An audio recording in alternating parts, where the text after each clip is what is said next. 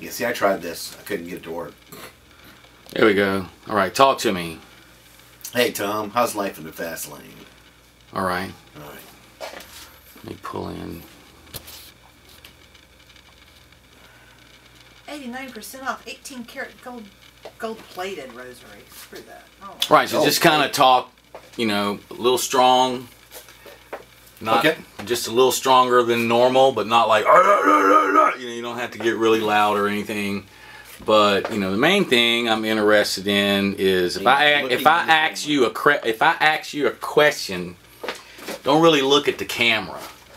You know, and don't stand still either. You can move around. You got about this much space on either side where you can kind of move around and talk and gesture and blah blah blah. You know. All right. So, but basically, you know, we need to get you to introduce yourself. You know, but you know, I'm Dr. James Askew, and you know, I love whatever. You know, and I'll ask you some questions, and I'll try not to talk over you unless I think what you said was shit. And that's fair. And you know, but the main thing is try to, you know, when you answer me, wait for me to stop talking, you know, and then start talking, because I don't want you to start talking before I end what I'm saying, because everybody tends to kind of talk over each other in the last half second of the first person's whatever they said. You follow me? It's just natural. It's like a flow. But if you do that, I can't edit that properly. You'll hear like the last part of the syllabus or syllable of the last word I said, you know, like if I go, and how do you do that? And you start talking a half second before I finish the word that, you'll hear t right as you start to talk, and you know, there's just no way to fix that. So. Okay.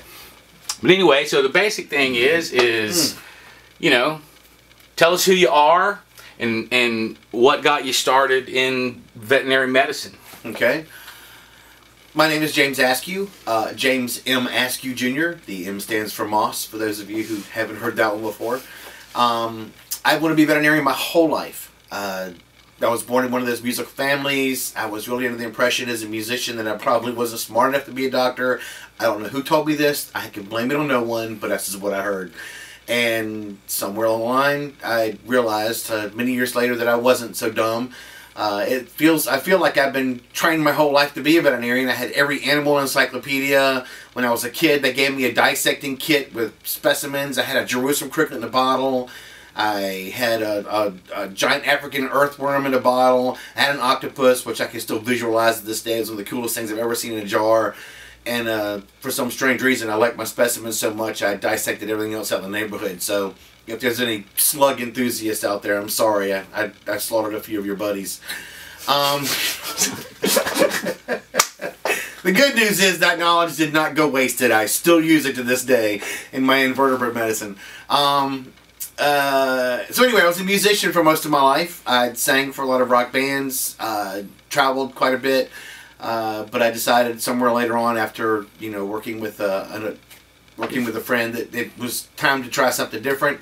I called my dad and said, I want to go back to school, and it's probably one of the best things he's ever heard come out of my mouth. So I went back to school, and here I am now. I'm a doctor. How did your close family, or like your dad and your mom and all, and they had a stepmom too, right? Yes, yes. Jackie, love Jackie, Miss Jackie. How did they feel about your rock star aspirations? I don't think they'd have thought anything strange. I mean, I've been doing that since I was a kid, so it was like, shovel off to Buffalo, let's see if you can make it work, and I did it for a long time, and I thought it was getting close, but somewhere along the line, I just decided it was back to animals again. So, love the animals. Hold on a second.